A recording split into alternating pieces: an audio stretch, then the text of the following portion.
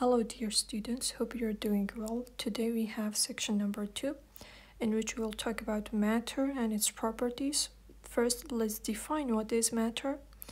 Matter is anything that has mass and it takes up space. Okay, so we have two conditions for something to be called matter. It should have mass, okay, how many kilograms, how many grams, milligrams do we have, and it should have volume. Volume meaning that it should take up space. For example, anything around you, it's matter. For example, a rock is matter. Mass is the measure of the amount of matter, how much matter is inside an object. We call it mass.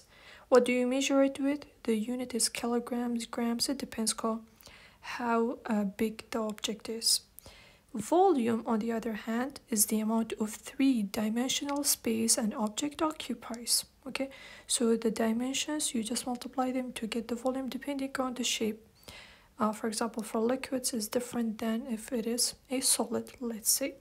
We have many units. These are some examples. So let's go to basic building blocks of matter. Now we have defined what matter is. We have two conditions. Then what is matter made up of? So the fundamental building blocks of matter, there are atoms and molecules. Okay, atoms, know that atoms are smaller than molecules. Molecule is more than one atom combined together. Okay, so an atom is the smallest unit of an element that maintains the chemical identity of that element. Then what is an element? An element is a pure substance made up of only one kind of atom. I'm sure you have heard many elements in your life. For example, carbon is an element, oxygen is an element, hydrogen is an element. Look, the type of atoms that we have, all of them are identical. For carbon, all of them are atoms of carbon. For oxygen, all of them are atoms of oxygen, hydrogen and other elements as well. On the other hand, a compound, it consists of more than one type of atom bonded together. So we call it a compound. So a compound is a substance that is made up of atoms of two or more different elements that are chemically bonded together. Let's take an example. For example, water, H2O. It is made up of two different elements, hydrogen and oxygen. Okay, and we have two hydrogens bonded to one oxygen. Okay, so now we know how many different elements we have in water and how many atoms of each element they combine to form this molecule of this compound, which is water. Okay, this water, it is, we said, made up of hydrogen and oxygen. In nature, hydrogen is a gas, oxygen is also a gas, but water, it's a liquid at normal conditions, of course. So look, they have different properties. So depending on the type of element that are present in compounds, when they combine together to form this compound, they have different properties, chemical and physical properties. So what is a molecule? The basic unit of a compound. So it's the smallest unit of an element or a compound that retains all the properties of that element or a compound, so different properties. For example, if you have a glass of water, we have molecules of water present. Okay, we do not have hydrogen separately and oxygen separately. No, we have a molecule of water. Each one of them is separate. So this together is a glass of water. So let's go to the difference between element and compound. The basic unit of elements, there are atoms. For compounds is a molecule. Elements, they consist of only one type of atom. Molecules or compounds, molecules of compounds, they consist of more than one element bonded together. In elements, we do not have a bond between them because it's only made up of one thing. For compounds, no, we have a bond between them because we have more than one element bonded together. Examples of elements, you can take any example, the ones that we have mentioned, oxygen, carbon, hydrogen. For compounds, water, sugar is a compound, methane is a compound. Okay, so we have this question: why do scientists or chemists use properties of matter? What do you use them for? For example, they use them to distinguish between substances and to separate them. So we have, for example, an unknown. Okay, we do not know what this substance is, but we have some of its properties. We see that it is shiny, that it conducts electricity, that it is a solid. All of these properties indicate that it should be a metal.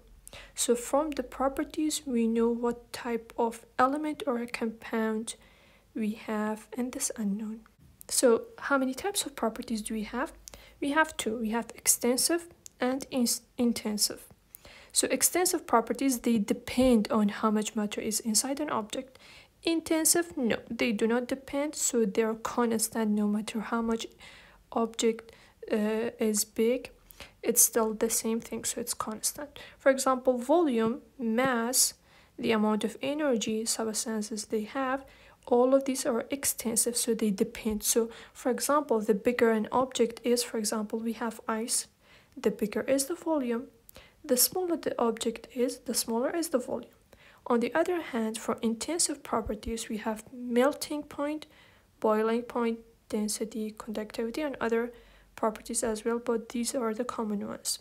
These, they're constant. It does not matter how big the object is. These do not change. For example, the melting point of water is 0 Celsius, so it starts to melt at 0 Celsius, no matter how big or small the ice cube is, it still starts at 0 Celsius. For example, another example is boiling point. The boiling point is 100, no matter how big or small the object is, it is still 100 because this ice cube, both of them, they are made up of the same thing. So all of these are constant. That's for intensive. For extensive, no, it changes. This only tells us one thing is, for example, if we have an unknown and we do not have anything known for this thing or any property given to us, what can we do to identify what the substance or what the unknown is? We can just, for example, measure the melting point, measure the boiling point, for example, measure density, conductivity, then compare them. For example, if it is, let's say, 0, it should be water, right? If it is more than 0, less than 0, we can just search it and we'll know what the object is. Let's go to physical and chemical properties or changes. Let's talk about them or the differences between them. First, what is a physical property? Is anything that you can observe or measure without changing the identity of the substance. Okay, for example, the color of an object, you observe it, you see that the color, for example, is white, of this board is white, without changing anything in this board, right? So that's a physical property. Other examples including melting point, boiling point, and so on. You know that melting point is changing from solid to liquid, boiling point from liquid to gas. We'll talk about this later on. What about a physical change? So these are physical properties, things you just observe them, but physical changes, you're changing the object but without changing the identity. For example, if you're cutting something, for example, you have a piece of paper, you cut it into 2 halves, it's still a paper, right? So this cutting this paper, it's a physical property. Grinding, crushing, melting, boiling, all of these are physical properties. You have to know something that changes of state, all of them are physical properties. What do you mean by changes of state? Yani changing from solid to liquid, liquid to gas, or the exact opposite. These are all the processes from solid to liquid, that's melting, liquid to gas, boiling, from liquid back to solid, freezing, gas back to liquid, condensation. These are the 4 common ones.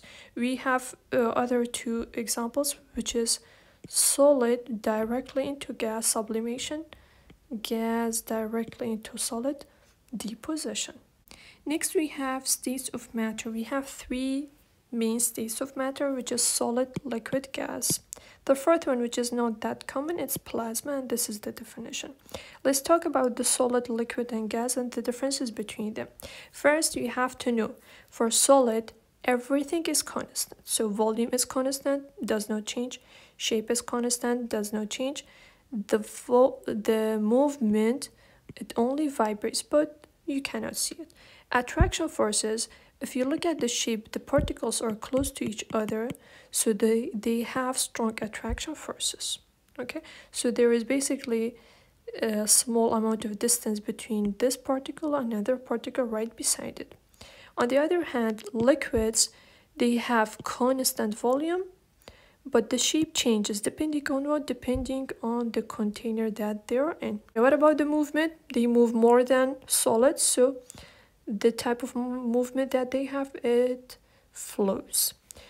What about attraction forces? If you look at the shape, the particles are a bit away from each other, more than solids, so they have weaker attraction forces.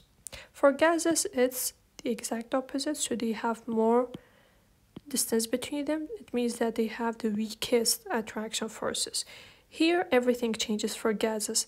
They do not have a defined volume, so it changes, and they do not have a defined shape, it changes, and they move very rapidly without even stopping. No matter what the shape of the container the gas is in, they take the shape of this container. For example, if you have oxygen gas, you put it inside, let's say, this container, it will take the shape of this container because it constantly moves. If you have a bigger container, another shape, again, it will take the shape of this container because it moves freely. And that's for physical changes and the three states of matter. For chemical properties and chemical changes, the exact opposite. For physical, nothing was changing, you're not changing the identity. Here, for chemical properties, you're changing the identity, so something is changing into something new. For example, you have charcoal, it reacts with oxygen to form carbon dioxide, a new thing. Iron with oxygen, if you leave it outside, it rusts, right? So this rust is a new thing. Silver, if you react it with sulfur, it tarnishes. Okay, so the silvery appearance disappears. That's a new thing being formed. So these are chemical properties. What about chemical changes? Again, changing the identity or changing from something into something new. The thing that we had, we call it reactant, which is the old thing. It changes into something new, we call it product, which is on your right side of the equation. That's a new thing. For example, if the question gives you this equation, it asks you to identify which one of them is reactant, which one of them is the product. Just look at here. You're sitting on this arrow and look. On the left side, we have reactants. It could be one, could be more than one, it depends. And on your right side, we have products. We only have one product here. We have two reactants here. Same thing goes here. Look, on your left side, we have reactants. On your right side, we have two products. You have to know something, that whenever we have a physical or chemical change that occurs, there is always energy involved. Sometimes it is absorbed, sometimes it is released, depending on the reaction and what do they need. Energy can take several forms, but the two common ones are heat and light, especially in chemical reactions. But we have something which is the law of conservation of mass. Yes, it absorbs energy or it releases energy, but you have to know that energy can neither be created or destroyed. It can only be transferred from one form into another one. So it is constant. Energy is constant, it does not change. The last thing we have, which is the classification of matter. How many types do we have? We have matter is divided into mixtures and pure substances. Mixtures, when we have more than one thing combined together. Pure substance is only one thing, okay, which has a fixed composition. And the percentage for each thing inside this pure substance, it's constant. For example, if we have a glass of water, only water, we know exactly how many atoms of hydrogen we have and how many atoms of oxygen. So that's a pure substance. But for example, if I have a glass of water and I put salt inside, so more than one thing combined, that's a mixture, okay? And mixtures, there are two types. Homogeneous, yani all parts are the same thing, they are uniform. For example, salt in water, the saltiness of this glass of water is the same here, here, here, here, everywhere. So it's a homogeneous mixture. Heterogeneous, on the other hand, all parts are not the same thing. For example, clay in water. We might have big clumps at the bottom of the flask and a clear liquid above. So that's heterogeneous. Pure substances can only be compounds and elements, and we already talked about elements and compounds and the differences between them. For example, if let's say we have a mixture, we want to separate it into pure substances, compounds, and elements. You cannot separate it into more than one thing by physical means, especially elements. Compounds, you can separate it into hydrogen and oxygen by chemical means, not physically, only chemically. But mixtures, you can separate them by physical means, and without changing the identity of the substance. We have few methods, the ones that are mentioned in your book. We have 3. Filtration, when we have something solid in a liquid. Let's say we have sand in water. We want to separate it, we use filtration. Centrifuge, it's specifically for blood. Whenever you want to get a test for your blood, they use centrifuge to separate components of blood. So solid components from the liquid part of the blood. The last thing is paper chromatography. This is specifically for pigments, dyes, pigments, anything with color in it. For example, ink, for example, leaves of flowers and stuff. Okay, you want to separate them into their components, into their colors. You use paper chromatography.